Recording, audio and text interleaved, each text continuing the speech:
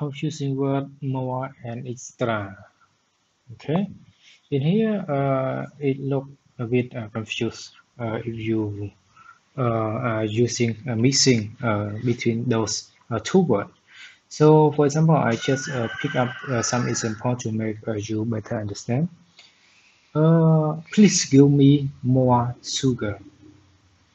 Please give me extra sugar. So two of the sentence is different. Please give me more sugar. It means that you buy the sugar 1 kg and you want to ask to the seller you want to buy 2 kg or 1.5 kg. So it means that with the money determinate, right? You want to buy more sugar, so you need to add up the money. But for example, please give me extra sugar. You buy the soup. You buy you buy the you buy the soup, and you ask to the seller that please give me extra sugar. You buy the soup $10, but extra is free. Give me more.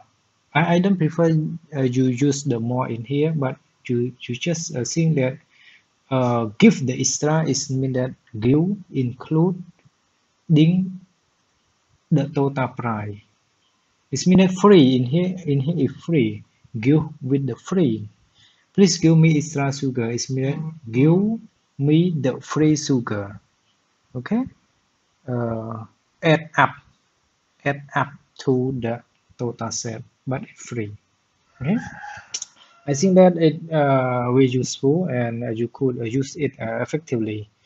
See you to the next video, and please feel free to like or do some comment and subscribe to my channel. You will get more and more and learn better from my experience as well as research. Okay, see you until the next.